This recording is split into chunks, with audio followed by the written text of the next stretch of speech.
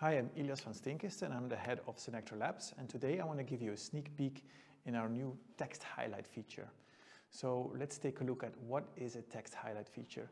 So if you have a list like this and you're presenting, then you can easily interact by just putting your hand on the item and it will highlight the text.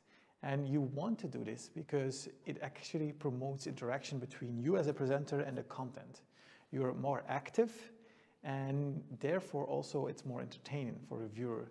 So a reviewer can actually follow more where you are in your story and you can guide them through it. This will create a higher information recall from somebody who's watching your presentation, and you will have higher viewer retentions. Less people will zone out or will skip through the next video. So these are the benefits of this new feature. So let's take a look at what you actually need.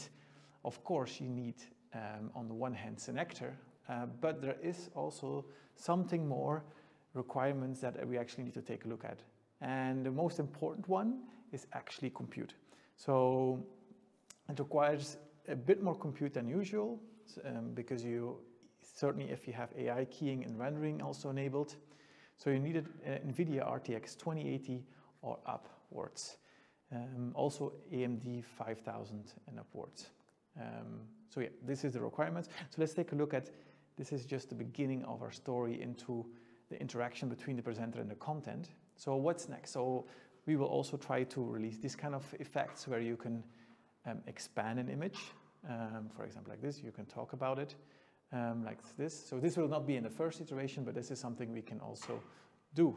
And there's way more effects that will come out in the latter part of the year. So yes, that was an overview. Was a short sneak peek in our new text highlight feature. Thank you. Bye.